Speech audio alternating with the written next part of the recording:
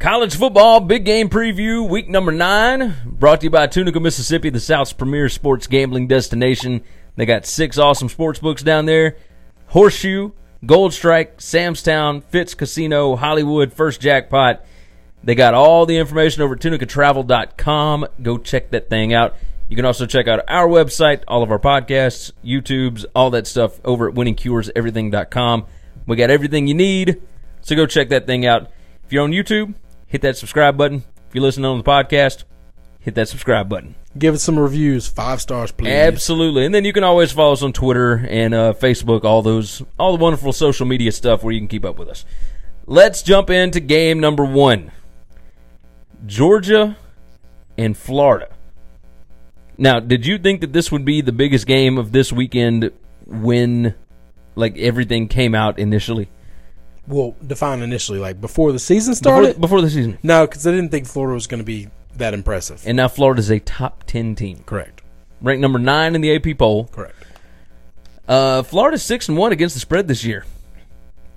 That is also correct. It surprises me a little bit. Georgia's a 7.5-point favorite. Over-under's 52.5. It's Saturday, 2:30 p.m. on CBS in Jacksonville. Look, turnover margin, like Florida is +9 on the year. Like they've had a whole lot of turnover luck this year. Both teams can run the ball. Like they're both averaging over 5 yards a carry. They're both averaging about 200 yards rushing. They can both pass the ball. Like Georgia, surprisingly, 9.2 passing yards per attempt. Florida's only 7.9 on that one. Both defenses are insane. Yep. Both of them give up only 4.2 rushing yards per attempt. Both of them give up Georgia gives up 5.4. Florida gives up 5.6 passing yards per attempt. This is going to be a close game. Yeah, it's about as close as it comes. The difference maker here is if Fromm can continue to look good and not look like he looked when LSU was playing him, I think he's going to be the difference maker. Felipe Franks has still not had a great game from start to finish. No, he hasn't. And I have to find a way. You can't make mistakes against Georgia. Exactly. I got to quit just not having any faith at all in Felipe Franks, because every game this year I'm like, yeah, but he's probably going to turn the ball over a bunch, and he's going to do this and that. But he does, and here's the thing. Other than the Kentucky game, he still made all the mistakes he was supposed to make to lose him the game. Yeah. Just the rest of the team picked him up. The defense picked him up big against LSU. The running game has really carried a lot of the weight there. And I just get scared about being one-dimensional against really good teams like Georgia. Well, and see, I agree with you. I think that Georgia can make him really uncomfortable. But I say that, and Georgia has not gotten a ton of pressure on quarterbacks this year. They just don't have the same playmakers that they had last year. Well, but I don't know that they're running that kind of – I think they're trying to stop the run and then just saying, beat us. We're going to play you man-to-man. We're going to cover your receivers. Beat us. Because it's not like there's 5-star NFL receivers all over the place either. No, you're right. Felipe Franks, you kind of want to keep him in the pocket and just let him throw. The 7.5 was the opening line. Right now, over at the Horseshoe Casino in Tunica provided the lines this week. Georgia is a 7-point favorite, so it did come down half a point. Everybody bet down the hook. I mean, if you had to take this one, what would you do over under? Who are you going with on the spread? On the spread, I would take Georgia. I think I'd probably go with Florida. I like Georgia. I don't think Kirby Smart losing 2 games back to back. I don't know that they would lose the game. I think it could be a closer. At some point in time, he's going to realize we're running the wrong running back, and as soon as he figures out we need to give Holyfield the ball 30 times a game, there's nobody in the country that's going to stop them. You might be right. I believe that. I watched that guy go up against the best run defense I've seen all year in LSU, and when he touched it, he got whatever he wanted. When Swift came in the game, he got nothing. Swift is smaller, right? He's a but smaller guy. I just don't understand Georgia. Like I can't figure out how Kirby doesn't see what I'm seeing from a couch. Now that I don't know. That I do not know. And he only got like 8. Maybe he doesn't have endurance. Maybe the guy's just crazy strong but really out of shape. I don't know. I would be shocked if that was the case. Your dad being a boxer. I mean, those guys are in great shape. Yeah, you're right about that. But, like, I just can't figure out why he touches the ball 8 times a game when he gets 8 yards every time he touches it. I would say, no, we're going to let you touch it 30 times a game. And then we're going to just smother the other team. They'll never touch the field. It'll be Army football all over again, but really fun Army football. I could get with you. I think I'd probably roll with Florida just because that line looks really high. And I think Florida, they got some revenge stuff coming on this week because, I mean, Georgia rubbed their nose in it last year. Yeah, but 42-7 last year. But the difference is Mullins wasn't there for that nose rubbing. Okay? And, no, but those players were. And if anybody's gonna kind of like the smell of their own crap, it's Dan Mullins. And I think the fact that they're looking as good as they are and they've gotten the top 10, man, I've watched that guy do it at Mississippi State. He gets to dancing, he gets to having a good time, and he doesn't prepare. His old teams at State used to do that all the time. Number 1 in the country, got all the way up to, and then just fell flat, lost 3-4 games late. Just doesn't. That's his move. That's his move as a coach. Do I think he'll be the most prepared guy? No. I think Kirby will be far more prepared than Mullins. Over under 52.5. I would go under. I think I'd probably go under. I do not see a lot of points scored in this game. Neither do I. And let's move on to the next game. Okay. Maybe not a lot of points in this one either. Iowa at Penn State. Penn State a 6.5-point favorite. At the Horseshoe right now, Penn State is a 5-point favorite as of Tuesday morning. Obviously, these lines will change over at the Horseshoe, so go up to your tenant and make sure you got the latest line before you start putting money down. But 6.5 at some of the offshore books and some of the Vegas books and whatnot as of right before we went on. People are betting up Penn State. Line opened up at 5.5. Over-under's 53. It's Saturday, 2:30 p.m., same time as Georgia-Florida. This one's on ESPN. It's in Happy Valley. Iowa is 6-1 against the spread this year. Penn State is 4-3. Look, 6-1 Iowa. Like I don't think people are really prepared for Iowa to be good. Like you remember a few years ago when Iowa was undefeated, like heading into the Big Ten championship game, and everybody was like, when do we start talking to our kids about an undefeated Iowa? Like, that's kind of what we got here. This defense is legit. Like, they are really, really for real. They only give up 4 yards a carry. They give up 165 rushing yards a game. I mean, this team, they give up 2.7 yards per carry. They give up 80 yards rushing a game. Yeah, I mean, they give up 178 passing yards a game, but, like, a lot of that's in garbage time. Like, this is a legit team. Penn State, they play to the level of competition. Like, we can say that. They'll be ready for this game. They'll be hyped for this game, and they'll play well in this game. I think you're probably right because, like, they play to the level of competition. Yep. Do you think that Iowa can keep this thing? Well, yeah. Do I think they can keep it close? Yeah. I mean, I could also see. Oh, yeah, I think they can win the game too.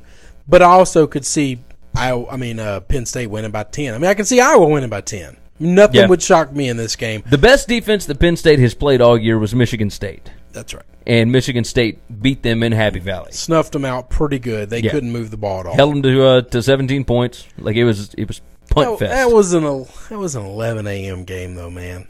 This is a 2:30 game. I know it's a little bit different. I know it's not a little different, but and Michigan State finds a way to win games like that. But so does Kirk Ferentz. I was just about to say, Kirk Ferentz is a really good coach. This will be a fun game to watch. I'll be watching a lot of this game. I do agree there. I think under 53. Yeah, I'd go under. I think I'd go under as well. I think I could go way under that. Like, I think this could be another 21-17 kind of game. I mean, it wouldn't shock me. Wouldn't shock me either. It would shock me if it was a 30-35 game. I mean, that would shock me. Washington State at Stanford, game number 3. Our over-unders 55.5. Stanford a 2.5-point favorite on the farm. It's Saturday, 6 p.m. This one, Pac-12 Network.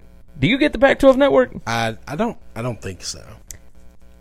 I'm going to have to find a stream. I have somewhere. DirecTV. I mean, if it's on DirecTV's package for our region, then I get it. But I don't think you get it. I don't think I get it. I don't think the majority of the country gets this.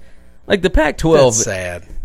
What they have done. You always talk about stuff being borderline criminal. Yeah, this is borderline criminal to put Washington State, who just captured the hearts of the college football country. Big national TV, early morning, all day. We got to watch them. Then we got to watch the game that night. Yeah, and now this week, we're going to put you on the Pac-12 network. They're playing a ranked team. And we can't get the game. We can't watch the game. I mean, obviously, I will find a stream somewhere. Bootleg Gary over here. But I mean, that's the only way I'll be able to watch it. Like I don't know. It's so irritating. How you feel about this? I mean, Washington State, like that is a legit team. They only give up 23 points a game. They are 7-0 against the spread this year. Stanford's 4-3 against the spread. Washington State 6-1 straight up, 5-2 straight up for Stanford. Stanford doesn't score a lot of points, but they don't give up a lot of points. Is going to snuff out Stanford. You think so? The boys at Mike Leach, they're going to go on the road. They're not going to get too big for themselves. I know that, Coach. They're not going to believe in their own headlines. Okay. Hey. I think they're going to be ready for this game. I think this game is going to have huge implications for the Pac-12 North. Now check this out. Rushing yards per attempt. Washington State gives up 3.8. Stanford gives up 4. Is that insane to you? Yeah. Stanford only rushes for 3.1 yards per attempt themselves. Yeah. No, Stanford can't run the ball. Rushing. I'm going to tell you that Washington's not going to run the ball either. They just going to sling that thing. Oh, they will. They will. Washington State averages 400 passing yards per game. Correct. And what's funnier about that is it's only 7.5 passing yards per attempt. Oh, yeah. So, which means they throw it 60 times a game. Like, yeah, everybody crazy. Touches the ball. And so Gardner Minshew last week became a folk superstar, basically. He was, 39 out of 51 with 4 touchdowns? Big game. I mean, big game. The mustache is a huge thing up there in the Palouse. I mean, if I had to go with it, the only thing that worries me is how emotional last week was, right? Last week was super emotional, but I just don't think Stanford is great. Listen, I've lost money on better. I'm going to be betting Wazoo. Yeah, that makes sense. Way. I mean, you know me and Leach. Yeah, you rolling money line, ain't you? Yeah. The thing that could shift this game, turnover margin. Stanford is +5 on the year. Washington State's -2. In Washington, I was just about to say, Washington's going to give the ball away. I mean, they're going to give you a couple opportunities, a couple extra possessions, but that defense shut them down. They continue to do it. While they are -2, I would venture to say that most of the times when they turn the ball over, they don't give up points. You're probably right, and that's a big deal. I did not. That's a big deal. Points off turnovers. That defense is real. I don't see Stanford scoring a lot. Now they'll be able to throw the ball a little, and they'll be able to score some. Yeah, but I think this defense is good. I think this might be the best defense Stanford's played, and they went on the road to Notre Dame. That's a pretty good defense. Utah's pretty good. Yeah. I mean, they only scored 21 points. But they get this at home. They get it home. They played Utah at the road, and they played Notre Dame on the road. They played Stanford at home. I mean, they played Utah at home. Oh, they played them at home? Yeah. I thought they got Utah. They got stomped. Oh, yeah, they got stomped at home. Next game up, game number 4. One of our favorite games. South Florida at Houston. Houston, a 7.5-point favorite. The over-under is so juicy. 74 points. I mean, there's so many points. It's Saturday, 2:30 p.m., ABC in Houston, Texas.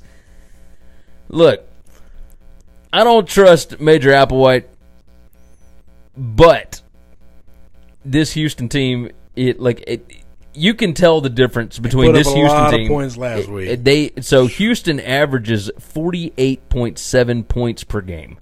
Now they also give up 29. Correct. They are 4-3 against the spread, 6-1 straight up. South Florida 7-0 straight up, and 2-5 against the spread. Both teams are in the plus as far as turnover margin. Houston they put up insane numbers. South Florida puts up insane numbers. Not to the level that Houston does. Okay. Like it's close, Still crapping on Charlie Strong. I'm telling you. Man, look, look, this guy. I think that Houston could really, go all out here. I think they could really, really, destroy South Florida in this game. Wow. Destroy them. Yes, Destroy I think them. they could beat South Florida by 3 touchdowns. Okay. I think. Now, I don't think it will happen because I do believe that Blake Barnett in that bunch, after laying a dud and barely coming out with a win against Connecticut last week. I mean, they won 38-30 over a complete garbage team. So you may see every now and then you'll say that about a team, and then when they do another team you like does it, you say, well, they were looking ahead to somebody else. That game didn't matter. Which is there's no consistency whatsoever in that. See, I never care what they did the week before because what they did the week before is irrelevant. I look at... Because this team has been preparing all year for something, and if they have a bad game or if they have a good game, it does not dictate what they're going to do the week after unless something happened injury-wise. How about this? But before the season started, there's no way on earth this is a 7-point line. This is a complete overreaction to Houston blowing up last week and South Florida looking bad last week, and it's Houston didn't even blow up last week. Houston beat Navy 49-36. Well, they scored almost 50 points. Yeah, but they score almost 50 points every game. Okay. They're averaging 48.7 points They a game. score a lot. You're yes. right. But they do that against teams that can't hold the ball. That doesn't. They're not going to score 50 this week. You might because be right. They're playing they might win the game. They might cover the line. But you're playing another offense that's going to take possessions away from you because you're going to be on the sidelines because this offense is good too. That's the problem. Let me tell you. That's how all these big over-unders never come in. Never, because the other offense is on the field a lot too. So last year, Houston, nobody really thought, they're a great dynamic football team, right? But Derek King, their quarterback, he was all right last year under what they were running then. Then Houston goes and steals Kendall Briles away from Lane Kiffin. And Florida Atlantic has fallen apart. They are 3-4 this year. Offense can't do nearly what they did last year. And now Houston are they're the team that is putting up the huge points, all that kind of stuff. South Florida needs to come ready for this game. They don't need to pull a Tulsa. But I think they will be ready for this game. And they might be. But the last 2 weeks against You don't think Tulsa, they got film on Kendall Briles in this offense? They don't know what they're walking into? I think everybody does, and they still give up that many points. Well, okay. I'm not saying they're going to stop them, but I'm just making the point that the other team is preparing as well. They've got game film on them as well, and they're actually a good team. They're not Navy. They're not Tulsa. They're not these garbage teams. Okay. They're a good team.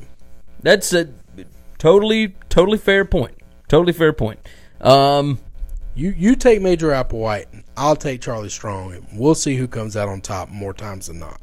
Okay. That sounds good to me. Let's move off that one. Let's do Wisconsin. Wisconsin minus 6.5 at Northwestern. Over under 51.5, Saturday, 11 a.m., Fox in Evanston, Illinois. Whew. This is for, the lead in the Big Ten West. Yeah. I mean, Iowa's going to have a lot to say about that. Yes, I'm with you, but, you talk about how great Iowa is, then you're going to talk about these two teams, and Iowa's not there? Lead. Okay. Because, look, Wisconsin owns the tiebreaker over Iowa. Correct. And Northwestern is undefeated in the Big Ten. That's right. So, okay, you're right. This is a huge deal here. It's a big game. Northwestern is 4-3 straight up, 3-4 against the spread. Wisconsin's 2-5 against the spread, but 5-2 straight up. Look at these numbers. Those spreads have been pretty damn big. No, they've been huge, but even still, Northwestern has looked.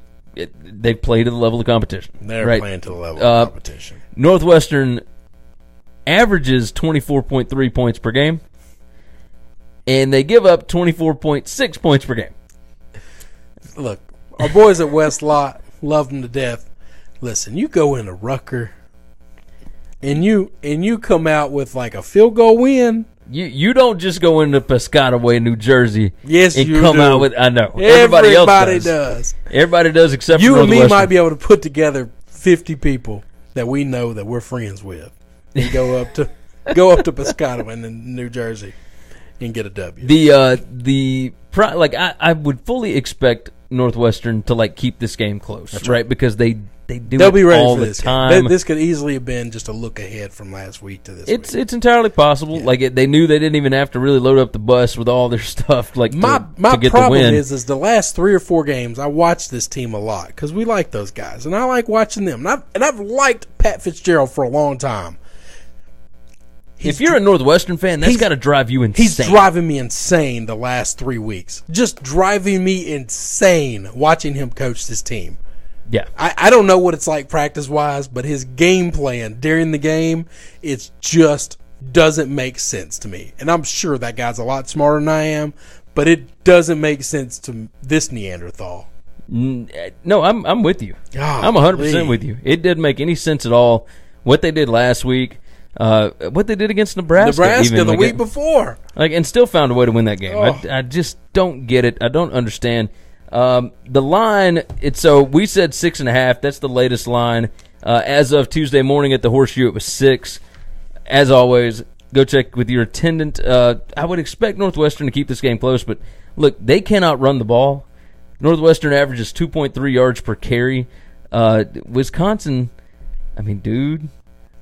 That's all they do is run the ball. That's all they do. They average 280 rushing yards a game, 6.3 yards per carry. But Northwestern can throw the football, and Wisconsin can't really stop that. So, we'll see how it works. It should be a fun game. I think both teams are going to be fired up, ready to go. And you're right. It is for the lead at the moment in the Big Ten West. It's an 11 a.m. game. I'm sure that it will be nice and cloudy and in a nice Big Ten atmosphere. Overcasty. Where the sky looks like cement, right? Let's see. Let's jump into the honorable mentions. We'll roll through these really fast. Thursday night, 6:30 p.m. game, ESPNU. It's a little under the radar, but still a fantastic football game if you are a football purist. App State minus 8.5 at Georgia Southern. These are two really good teams, 2 6-1 teams. Both teams are 6-1 against the spread. They are really, really good. That's all you can say about it. Who you like in that game? I think I like App State. You like App State minus 8.5? I do. I like App State minus 8.5. I do as well. I got money on that. That's ditto. It's not a gambling pick. Not one of my gambling picks. I got money but on it. Yeah. Friday night, 6 p.m. ESPN. This would have been a big game if maybe Wisconsin Northwestern wasn't here, and if maybe this game was on Saturday. Miami minus 3.5 at Boston College. Is A.J. Dillon going to play? I'm excited about this game, but I follow BC a little closer than most people. I like him a lot. I like Mark Rick. I think he's good, but, man, I don't know. I like BC here, man. I think I do, too. In the metrics. And I like the weekday games. The midweek games was just Friday. It still counts. It's not a Saturday game. The home underdog. The home team, even if it's not an underdog, I just like the home team usually on these weekday games comes fired up. Yeah, no, you're right. They come out storming. So let's talk about another home team that might come out fired up. Clemson minus 14 at Florida State, 11 a.m. ABC. Florida State has looked a little bit better the past few weeks. Last week they just boat raced Wake Forest. Don't know that I expected that, but Wake Forest has kind of fallen apart here. Florida State cannot run the football. No. And God bless if you can't do that. If your offensive line is just awful at giving up tackles for loss and giving up sacks. Clemson's defensive line, the best in the country. Clemson is going to murder somebody. Yep. So, we'll see. Florida State has talent, and it feels like Willie Taggart is getting that thing rolling a little bit. But they're beating up on little guys. Let's see if they can compete with the big boys. But Clemson is they hit another level after their bye week. They're not Wake Forest. Whew, you got that right. All right, the last 4 games. 4. 6 p. Well, there were a lot of honorable mentions. 6 p.m. ESPN, Texas A&M at Mississippi State. State is a 3-point favorite. This will be the best run defense that State has played all year. State coming off of a bye or off of a game against LSU. A&M coming off of a bye. That's in my game of picks. We'll get to that one later. 11 a.m. ESPN2, Texas Tech at Iowa State. Iowa State's a 4.5-point favorite over Texas Tech. Alan Bowman, British comedy legend, will be back, as the solid verbal guys would say. This should be an interesting game, I think. Iowa State has looked unbelievable. And now we get to see if Cliff Kingsbury and those guys are for real, because if they do it on the road this week at Iowa State, like doing it at a flailing TCU team is like one thing. Yep. Doing it at Iowa State, who is hitting their stride, that would be something completely different. Another 11 a.m. game on ESPN, Purdue +2 at Michigan State. After that beatdown over Ohio State, they are an underdog in East Lansing to a team that just got less than 100 yards of total offense against Michigan. Yeah, but this team can't overreact to what happened the week before. Agreed. You just can't overreact. I will be watching a lot of this game as well. A lot of eyes are going to be on this one. Yeah, they certainly will be. I'm a big Brom fan. Finally, last honorable mention game, Notre Dame -23.5 at Navy. This game is in San Diego. Late night CBS game. Kind of surprising. I mean, Navy's got the TV rights to this one. We talk about this because it's a historic game, but other than that, Do you think Notre Dame beats them by 23.5? That's a big number. That's a huge number. There is a part of me that thinks no, just kind of not because they can't, but because they won't. That's kind of what I think. You think that? I mean, is that? I mean, I think they get up by 3 touchdowns. I think they'd leave it there. Yeah. That's what I think. Well, I mean, I think they try. They just put in some. They pull book. They pull everybody. They just. Yeah. So and then if Navy starts to get close, don't get anyone hurt. Basically, yeah, you're right. All right, that's going to wrap up the college football big game previews for week number 9.